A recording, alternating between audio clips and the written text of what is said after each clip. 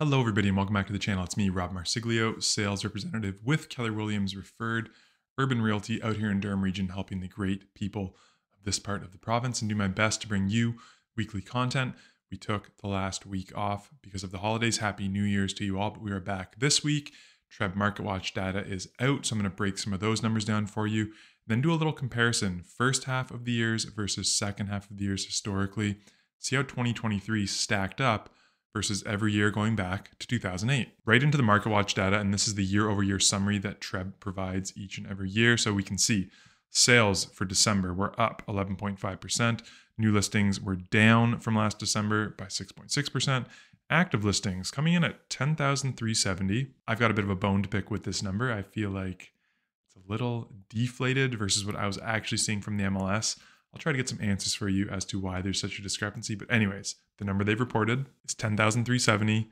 Last year at the same time, it was around 8,700. So we're up 19.3%. And our average price for a home right across TRREB is up 3.2%. And you can see properties are taking longer to sell. A listing days on market is up about 19%, whereas our property days on market is up 22.5%. And on this channel, I don't usually get too into the nitty gritty, into the weeds on average prices, but here it is compared to November. So our prices were relatively flat from November to December after we saw a big dip from October to November. When you look compared to last December, which is this dot over here, we're up 3.25%. But if you're going to go back to 2021, kind of just before things really took off into the February stretch, this is December here, and we're down 6.3% right across the Toronto Regional Real Estate Board. As you know, I don't like to focus so much on prices because I feel like each pocket is different. I like to look at more of the sales activity, listings activity picture. So let's dive into those, comparing how last year went versus what we'd see in a kind of median or average year. The big story was that sales were down all year. December was no different, although the gap did close between, the average year going back to 2008 and what we saw in 2023. So 3,444 sales reported according to the Toronto Regional Real Estate Board. And like I said, the gap really was the widest in this October reading. It shrunk a little bit in November and then really tightened up in December. On the new listing side, we actually went from above seasonal in November, right around seasonal for new listings that hit the market. You can remember, sellers were kind of slow early in the year to come to market. We didn't hit kind of those seasonal new listing numbers until around June.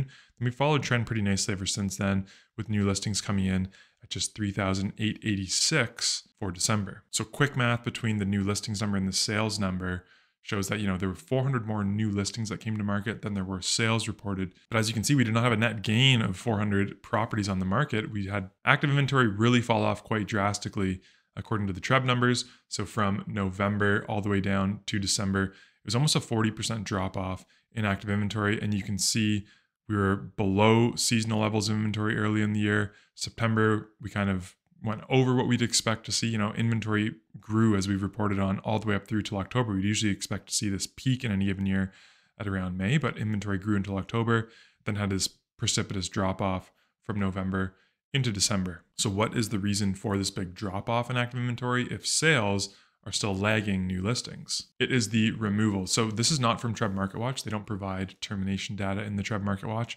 This is just from the MLS.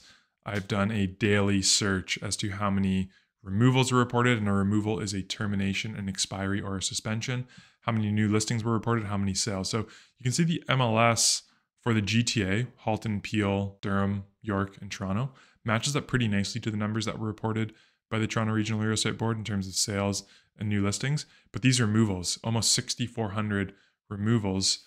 So that kind of represents that 6,000 active inventory drop off that we saw from November into December. In my opinion, those are the most important numbers that we got out of the TRREB Market Watch. Comparing things year over year, comparing things month over month could be useful if somebody's in the market, but just to see how the market is acting compared to what we are kind of used to seeing in an average or a median year, I think is a good exercise that can explain maybe why prices are doing what they are doing.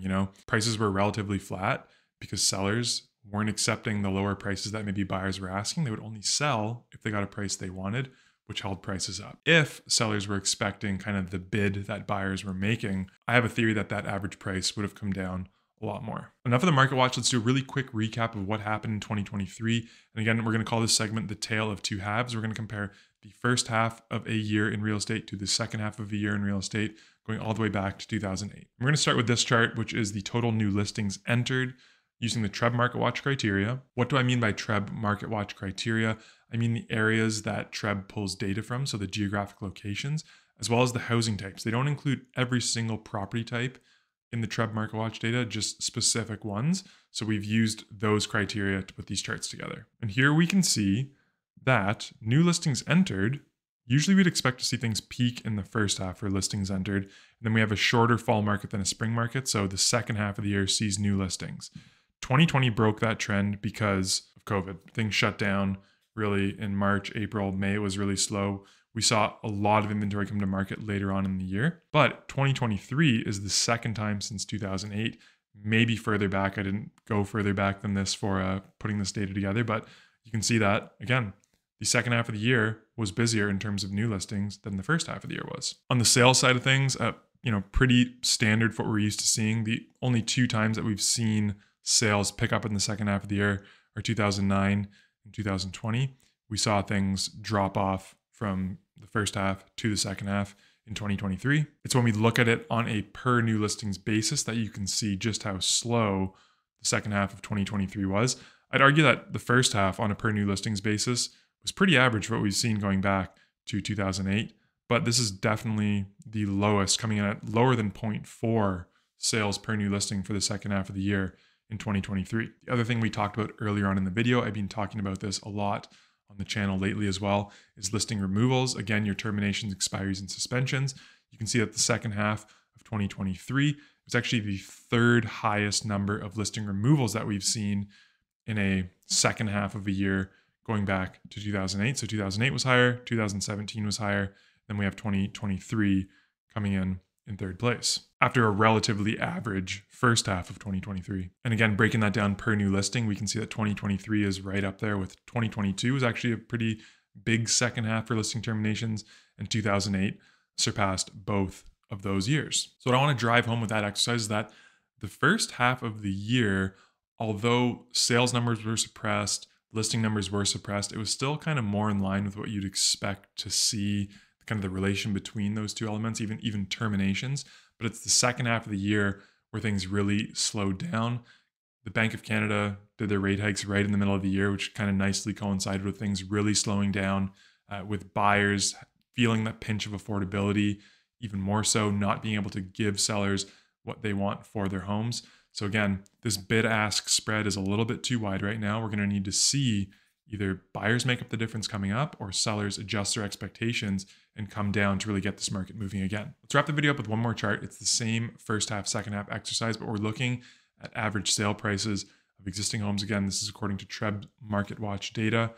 6 times going back to 2008 have we seen higher sale prices in the second half of the year versus the first half. And that is 2009. We saw it again in 2013. We saw it in 2016. Then we saw it every year from 2019 to 2021. 2022 and 2017 represented kind of the biggest corrections from the first half to the second half.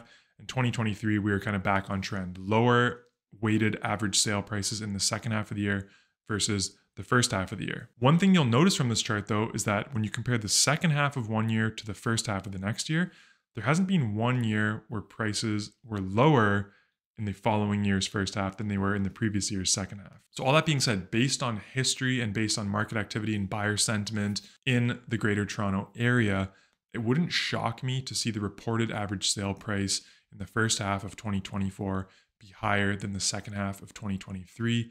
As always, I want to know what you think. Let me know in the comments below. Will prices increase a little bit early this year versus late last year? Or are we going to see things kind of flatten off, continue to fall off? The argument for the flattening off and falling off is obviously affordability and those seller expectations. If sellers finally do come down to reality a little bit and start accepting prices that buyers are offering, yeah, we could see prices come down significantly in the first half of this year. I'm not banking on it, but again, I'm interested to hear what you think. That's all for the first video of 2024. Again, I hope you all had a wonderful holiday. I'm looking forward to seeing you again next week. Until we speak again, please stay safe. And cheers. Hey there, I really appreciate you watching this video all the way to the end. If you enjoyed it, I've got another video for you right here on the screen. And, while you're here, maybe just click on my face, subscribe to. I don't want you to miss anything going forward.